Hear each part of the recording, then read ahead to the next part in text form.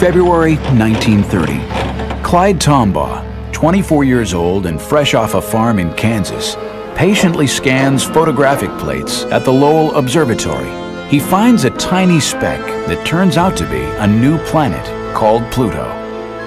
But in the 75 years since then, our close-up views of Pluto and its giant moon Charon still only come from the artist's imagination.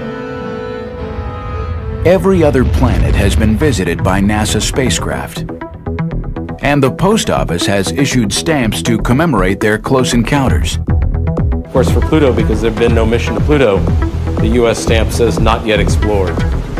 We aim to see a new stamp issued.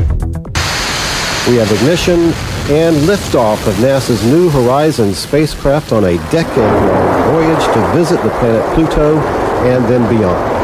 January 19th, 2006. NASA's New Horizons mission to Pluto successfully lifts off from Cape Canaveral, traveling faster than any previous spacecraft. In just 9 hours, New Horizons passes the orbit of the Moon and begins a 9-year voyage to Pluto. February 28, 2007. The spacecraft zooms past the giant planet Jupiter, getting a 9,000-mile-per-hour gravity assist and cutting 2 years off its journey. Spacecraft is outward bound from Jupiter, and we're on our way to Pluto. All right. The Jupiter flyby was a dress rehearsal for Pluto. We got the night show. Oh wow, look at that. Oh yeah. New Horizons science instruments return detailed images of Jupiter's clouds, moons, and rings. If all continues well, things look good for July 2015 and the Pluto flyby. In the past decade, humans have been making amazing discoveries in the outer solar system. The very first thing I did is grab my telephone and called up my wife, and I said, I found the 10th planet.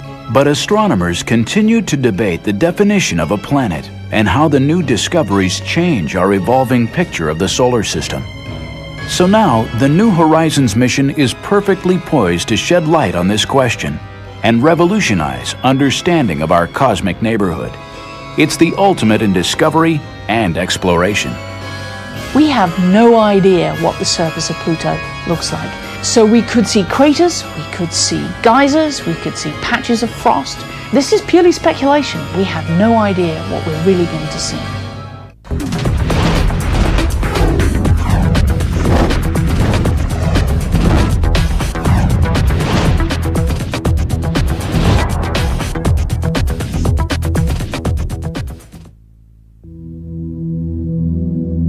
Late 2005, the long journey begins. Cape Canaveral, Florida, NASA's Kennedy Space Center. In the Kennedy clean room, the New Horizons spacecraft takes its first short flights. It's just over 2 meters, about 7 feet from the tip of its high-gain antenna to where it joins the rocket, about the size of a grand piano.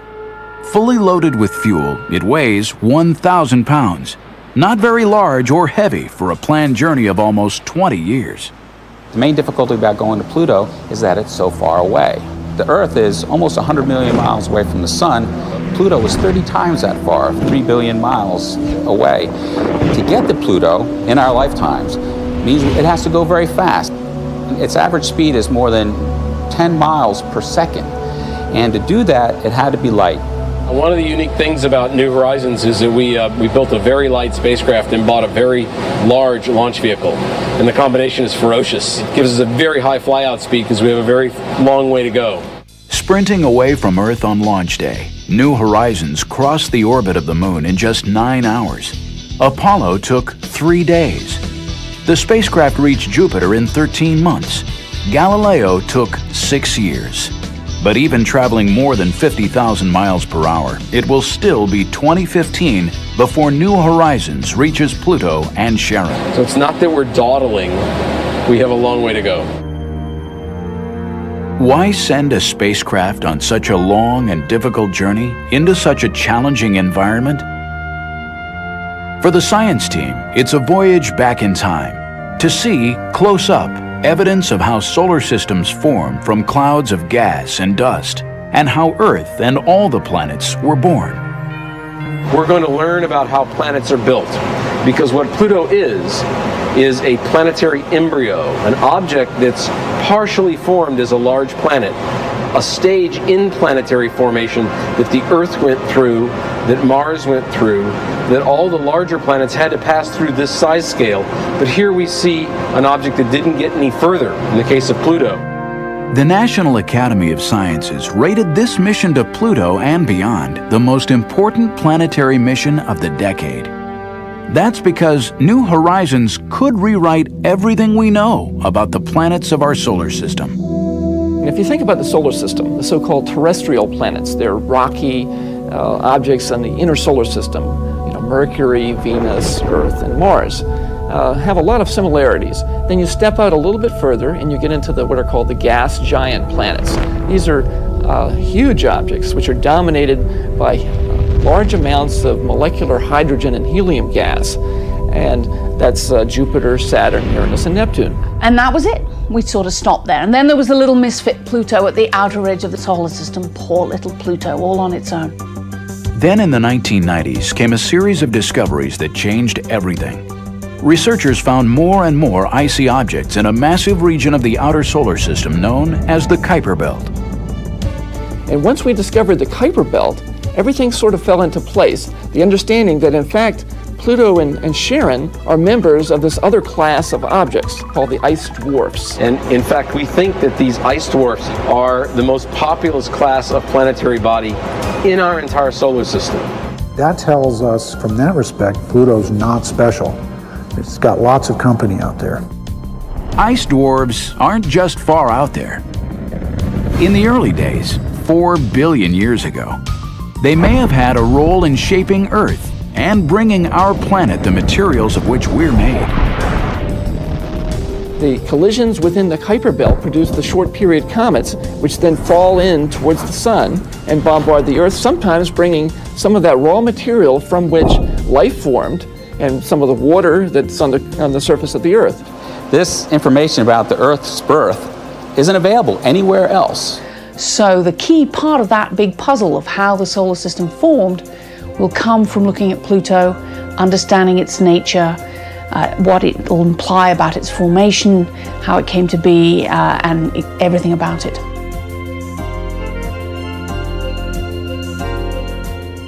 Coming up, with New Horizons safely on its way to Pluto, find out what sophisticated scientific instruments are on board to unravel Pluto's mysteries.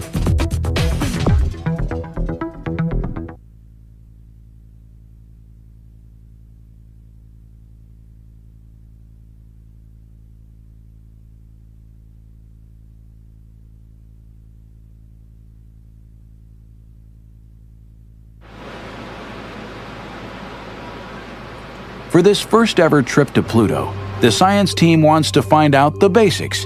What do Pluto and Charon look like? What are they made of? And what kind of atmosphere exists? Their hunch is that all these questions are connected.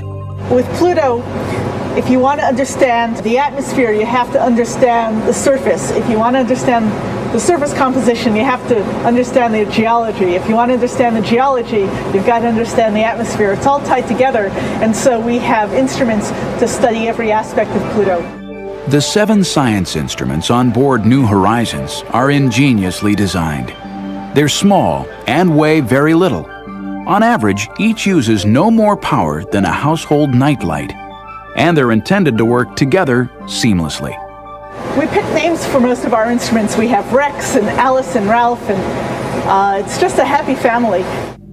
The black and white telephoto camera called Lori will be used for navigation in the months before closest approach and to study Pluto's surface.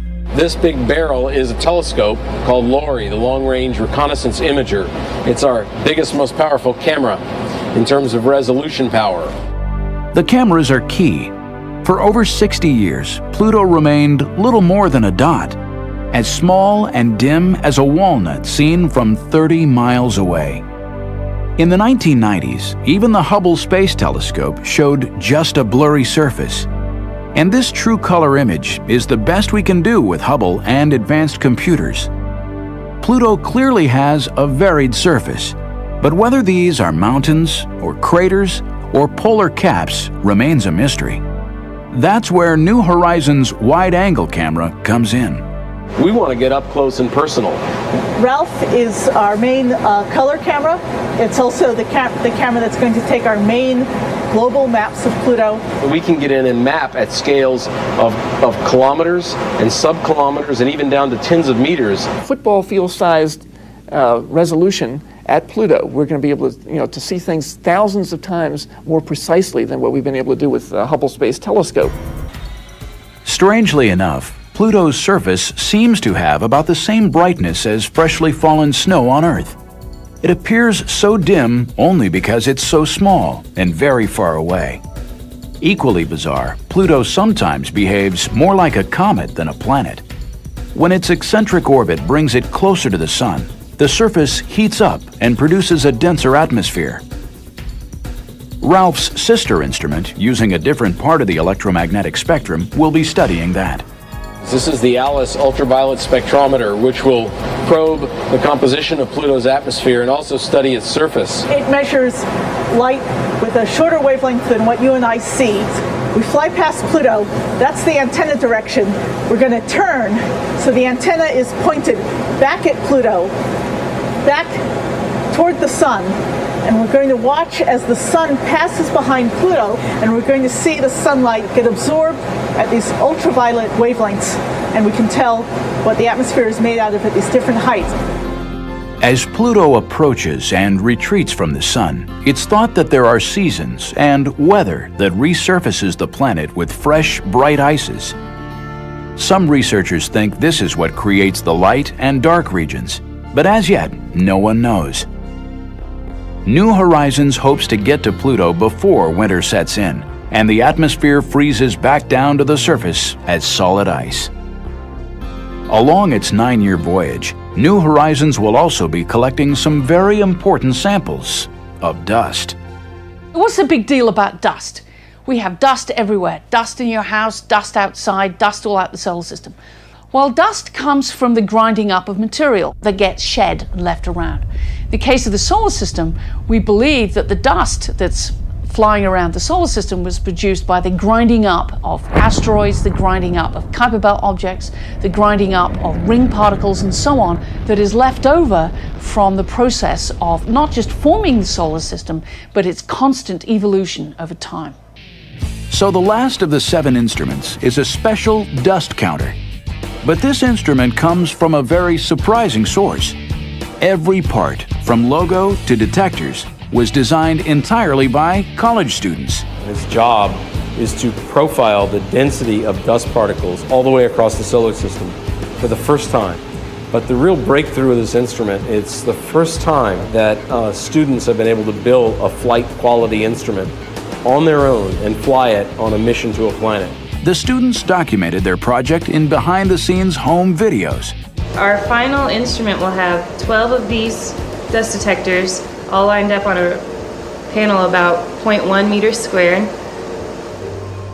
Till now, no dust counter has gotten data farther out than 18 times the distance of Earth from the Sun. Design specs from the SDC are twice that and more, lasting decades, traveling billions of miles, surviving temperatures near absolute zero.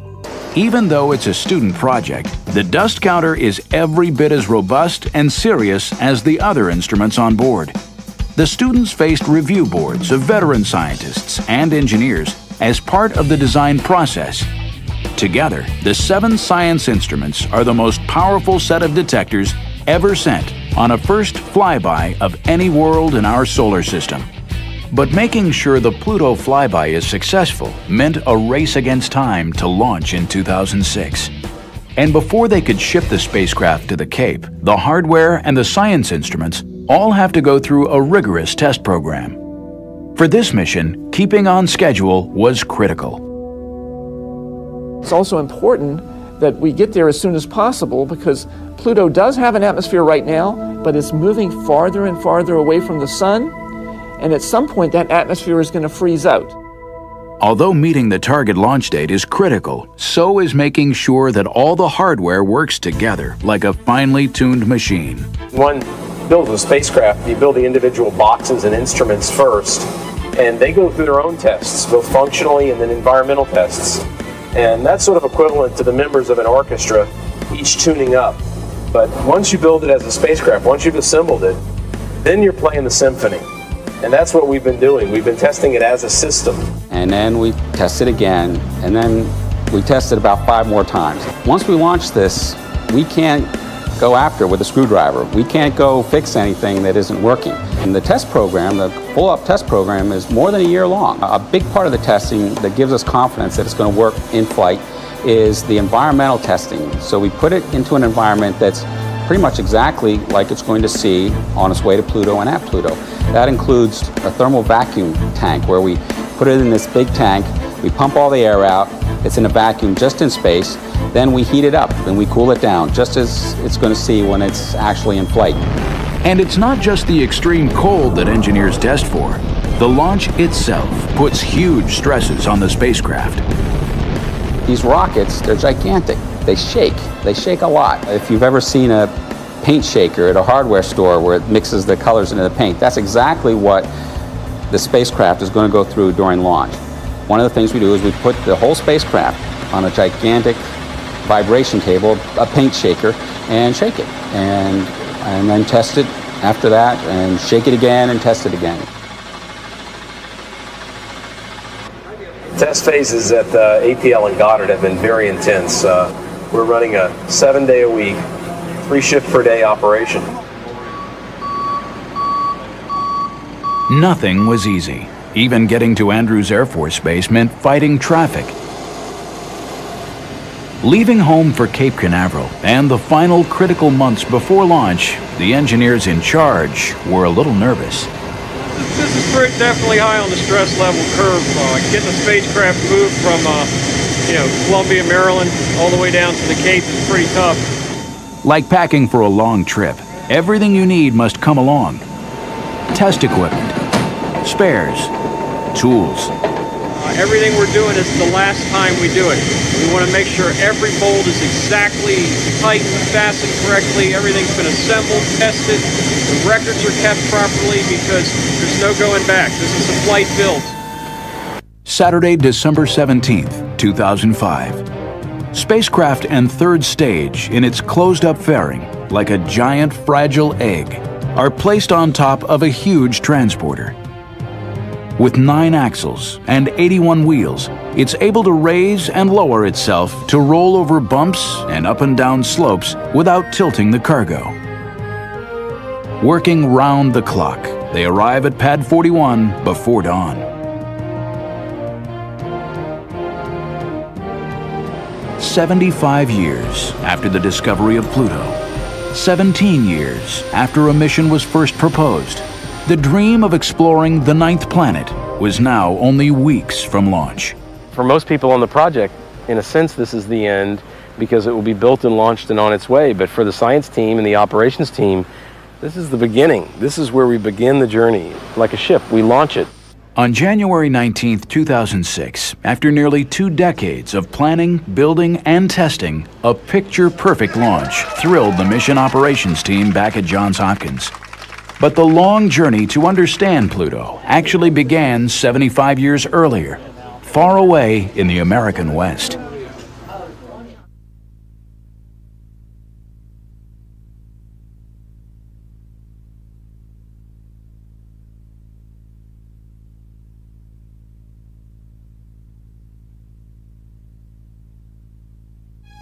The story of Pluto's discovery begins here, Flagstaff, Arizona, the Lowell Observatory. Named for its founder, Percival Lowell, a rich Bostonian who was fascinated first by the possibility of water and life on Mars, and then by the search for Planet X, an undiscovered world out beyond Neptune. Pluto was discovered here, and the observatory remains a center of Pluto research today. Astronomer Mark Bowie personifies the ingenuity and persistence it takes to study Pluto. Part of why I like Pluto so much, because it's a cold, icy place. Bowie's role on New Horizons is to help find targets far out in the Kuiper Belt, where the spacecraft will travel after it has flown by Pluto and Charon. This homegrown instrument, named Mimir after a Norse god of wisdom, will be placed on ground-based telescopes to study ices on Pluto's surface before the spacecraft gets there. For 2 decades, Bowie and colleagues have used the best instruments available to map the planet. In the mid-90s, he and Alan Stern collaborated in using the Hubble Space Telescope to make the first direct images of Pluto's surface. Hubble has revealed the first glimpse of Pluto for the first time, and it's exciting to Mark and I and to our whole scientific team to be able to see this object that no humans really could glimpse as a real planet, as a real object in the solar system previously. In 2002, astronauts placed the new Advanced Camera for Surveys on board Hubble, and Bowie now had data for a new map. I think this map is probably the best map we're going to get prior to the spacecraft getting there. Pluto clearly has dramatically varied geology, though the images are still mysterious. But what a transformation from the dot of light that was Clyde Tombaugh's first sight of Pluto 3/4 of a century earlier. 75 years to the exact day and time, Observatory Director Robert Millis shows us how the discovery was made. 75 years ago, Clyde Tombaugh sat at this machine and became the first person to ever see the planet Pluto. The machine is called a blink comparator. Tombaugh used it to look at photographs of the same patch of sky taken a few days apart. Night after night, he'd patiently expose the large glass plates. Day after day, he'd blink the plates back and forth, looking for anything different from the fixed points of starlight. Decades later, Tombaugh still recalled just how uncomfortable and challenging the search for Planet X turned out to be.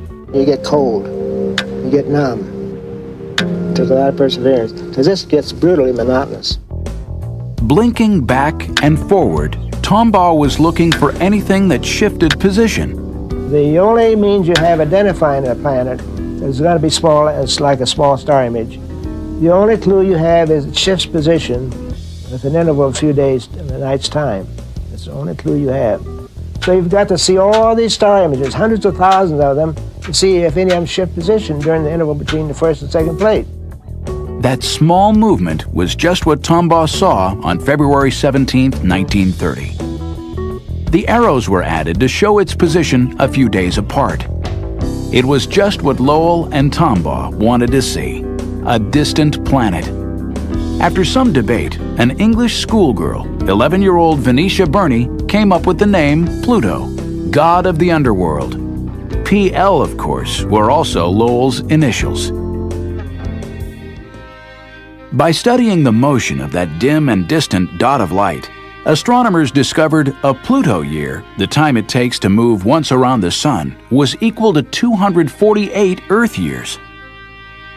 The angle of its orbit, seen here in silver, was steeper than any other planet.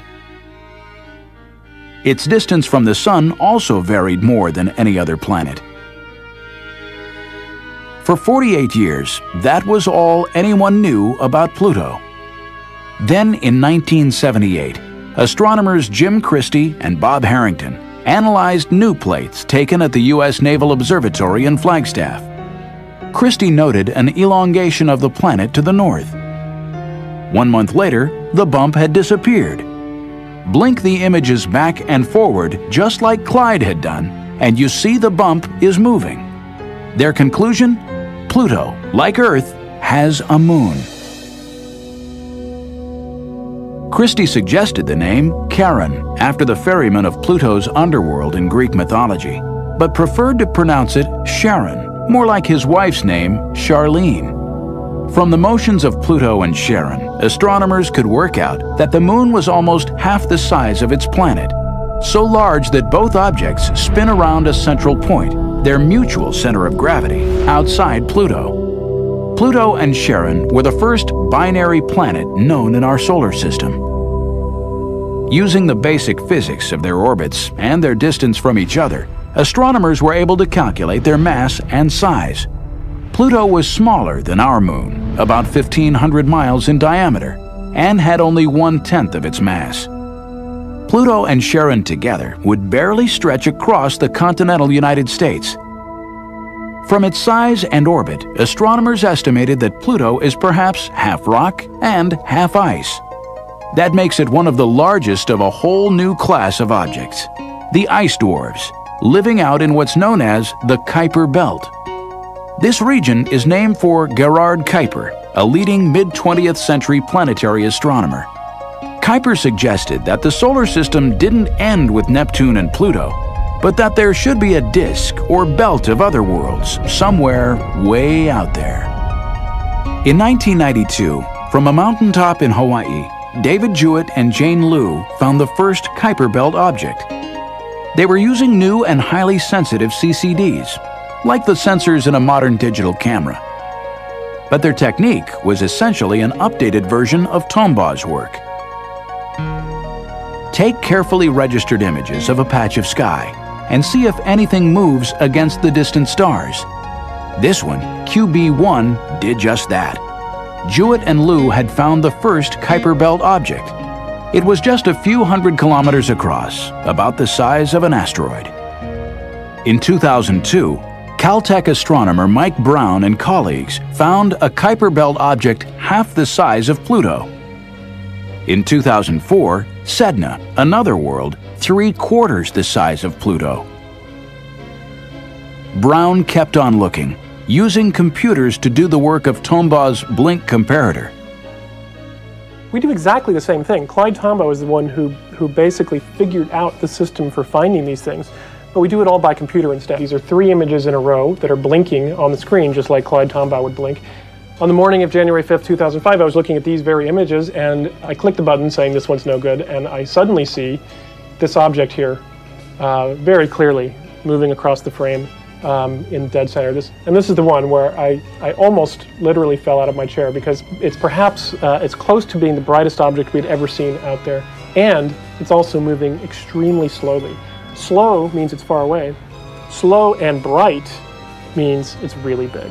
If you combined more distant with anything we'd ever found and almost the brightest thing we'd ever found, you knew immediately that this thing had to be the biggest thing we'd ever found in the outer solar system. The very first thing I did is grab my telephone and called up my wife, and I said, I found the 10th planet. 2003 UB313, the random name assigned by Brown's computer, was 25% larger than Pluto. Until an official name was chosen, Brown came up with a temporary nickname, commemorating Percival Lowell's search for Planet X. We had actually been reserving the name Xena for the first object that we found larger than Pluto. We wanted something that started with an X for Planet X. We wanted something that was mythological. Now Xena is only TV mythology, not real mythology, but we figured Pluto is named after a cartoon dog, so that's okay.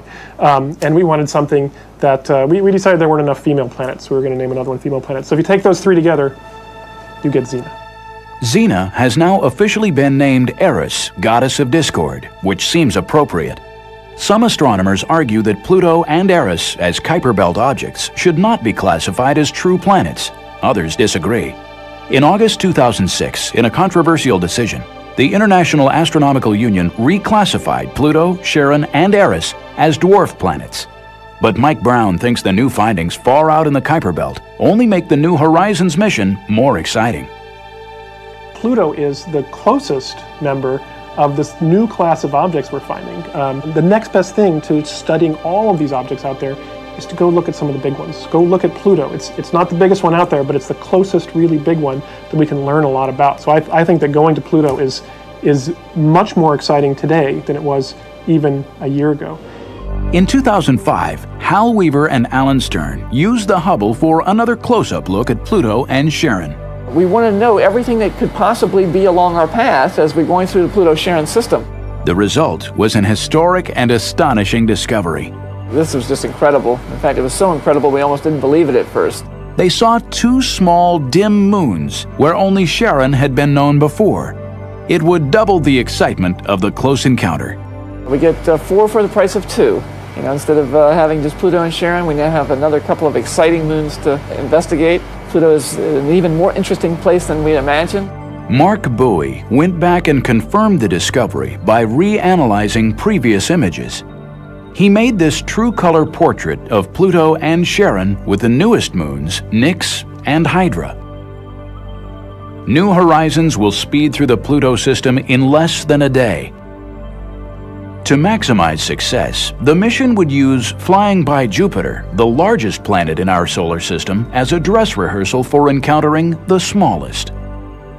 Early 2007, engineers and scientists got ready.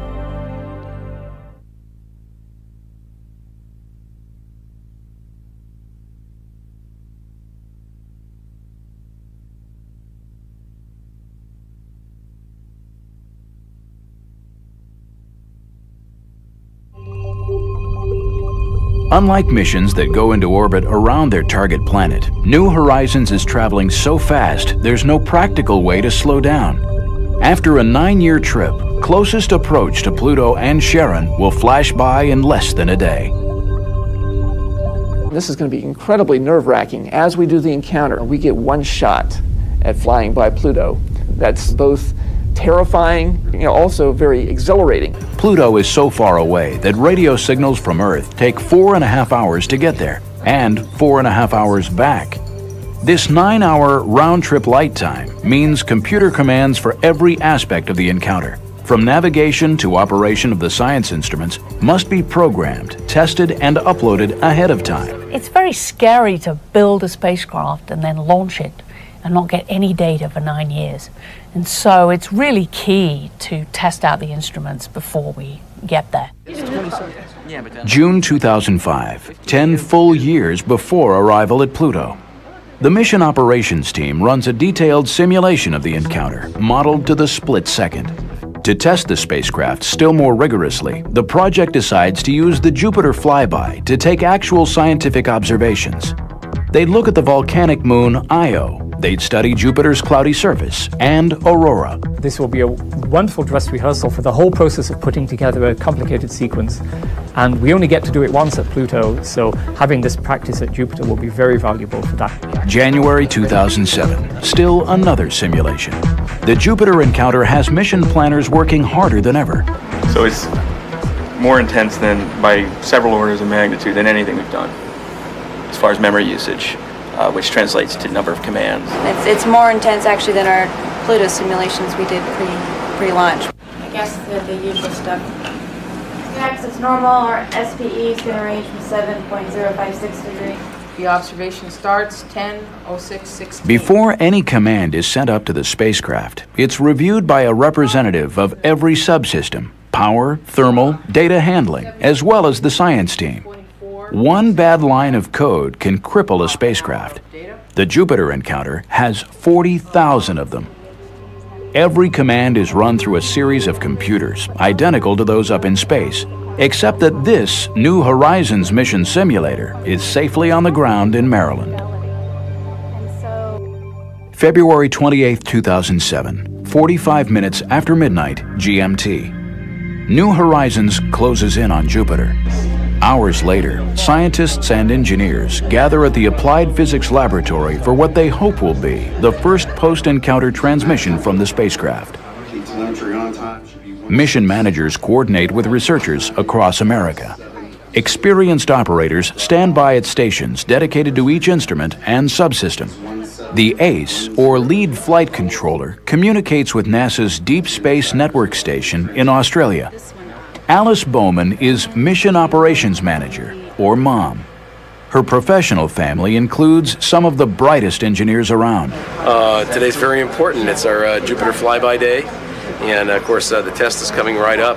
We'll see if a spacecraft made it through the dangerous radiation at Jupiter. For this milestone in the life of the mission, all hands are on deck. It's real big. As you can see, we have a lot of people coming in today, a lot of scientists who wanted this information off the satellite that we've been trying to get for them. So today is real eventful. I would put it somewhere between launch and actually getting to Pluto. I'd say it's the third most critical activity in the whole timeline. We're really putting the spacecraft through a stress test. That's our primary objective. But as long as we had to stress it, we thought we'd stress it with 700 science observations. 700 observations. 40,000 commands. Science planners work with guidance and control engineers to write a playbook for the encounter, a script for every time tick of the flyby. At Jupiter, New Horizons is on her own. Here on Earth, they wait. You guys nervous? No, not really. Nothing we can do at this point. That's right, not nervous. Nah. Not a bit. This is all done by remote control. That's the nature of this business. 500 million miles away, our little puppy is doing its job and doing very well. Just come up on track like it always does. So we're about a little less than 6 minutes away from our first look at telemetry. They'll know all is well when screens light up with green text indicating the spacecraft has survived. DSN Australia confirms that New Horizons has phoned home. Pluto Ace. Go ahead, Pluto Ace. Yes, we're now receiving telemetry and we're locked. RF mom on Pluto 1. Status check. RF is green. PI, this is mom on Pluto 1. Spacecraft telemetry for all subsystems is nominal. Spacecraft is outward bound from Jupiter, and we're on our way to Pueblo. Congratulations. All right.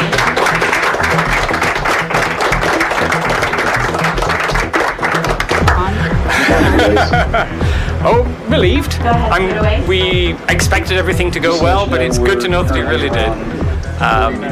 Now we still have to wait for the data to come down, see what's happening with the radiation levels on our instruments, and waiting for that really good picture of Io that we should be getting in a couple of hours. Good. Everything's looking really good at this point. The station's cooperating.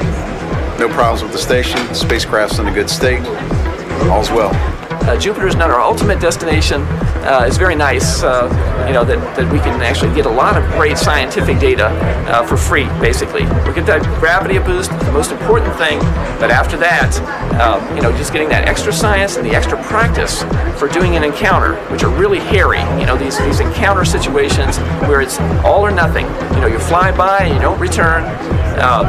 We have to make sure everything works perfectly, so we're going to learn some lessons from this experience, apply them to the Pluto encounter, and hopefully make for, an even better Pluto encounter.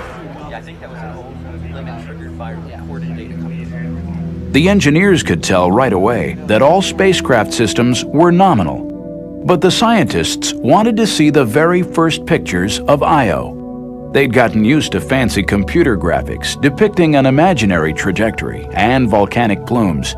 But the actual images just in from Jupiter would determine scientific success or failure.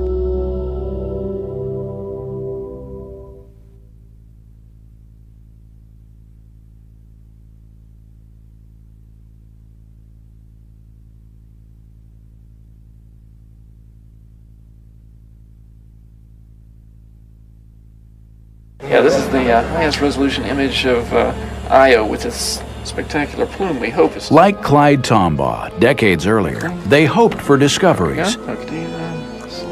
Flight right here. Oops. The spacecraft took the images hours before, but for the researchers, this was exploration live and real time.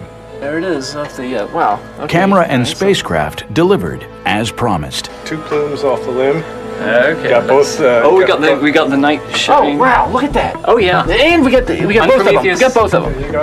And another plume. Oh my gosh! Rising into sunlight. Right, yeah. The first raw images might be fuzzy, but now they knew their aim was true. Computers would be able to clean them up and begin to update the textbooks. Yeah. Hal and John rushed next door to let the full science team see how their spacecraft was performing. Second plume has a different shape. Researchers called out requests to adjust brightness and contrast to reveal details hidden in the pictures. Now they knew for sure they'd captured the volcano called Tvashtar, spewing its sulfur plume 180 miles up into space. How about that one up there? What is that? How about this one here? Is that a mountain or is that a mountain? Many of the scientists were veterans of previous missions, but precise navigation and state-of-the-art cameras were revealing the Jupiter system as never before. There was the one Voyager 1 image the high resolution image that showed the filamentary structure, but nothing like this. Yeah, that's important. Professional astronomers, of course, thrill at each new image, but the general public also had a role in targeting New Horizons cameras. And what we actually did is went out to some blog sites where talented amateur astronomers and planetary scientists discussed the latest findings. Like the student dust counter, this was the first time the public had a chance to shape a deep space mission. We asked them, suggest to us some of your best ideas for what we call Kodak moments, unique geometries when we could obtain something evocative. Out of this process came the idea for snapping Io and Europa lit edge on by the sun. Stern's favorite captured Europa rising over Jupiter. It gives you that feeling that you're actually at Jupiter, and you have a view that you might not expect to have from a spacecraft, as if you were actually there, an astronaut making the flyby with New Horizons. There were 7 Kodak moments, but New Horizons returned almost 700 observations. And we have very detailed images that show us much finer structure now in Jupiter's ring system than had ever been obtained by any previous mission. The cameras had been designed to work in the much dimmer light far out at Pluto, but special software helped record the structure and dynamics of Jupiter's clouds, including both the great and little red spots. No spacecraft had made detailed observations since the formation of the little red spot. And this is not such a little spot, after all. It's as large as the Earth, practically. And we happen to be the first mission to Jupiter since the coagulation of some smaller storms into the so-called little red spot. So the spacecraft passed this intentionally extreme stress test with flying colors. Because I would have been very happy if half or more of the observations had worked out, rather than upwards of 95, 97%. Leaving Jupiter, New Horizons will fly down the planet's giant magnetic tail, another first for this mission. Then it will be time for an 8-year cruise to Pluto, with long periods spent in hibernation, instruments turned off. Well, Cruise for New Horizons is a 8-year sequence during which most of the time the spacecraft is in hibernation. And we do that in part to save money, but more importantly to save time, wear and tear on the electronics. In fact, most of the electronics boxes on New Horizons, although they will be 9.5 years old on reaching Pluto, they will only have between 2 and 3 years of on time. So for practical purposes, the spacecraft is not 9.5 years old, but 2.5 or 3 years old. Commands out. Keeping the spacecraft young is one thing. Mission planners also had to think about who would be around to operate the spacecraft in 2015. Many of the faces you see around New Horizons are relatively young. That's also no accident.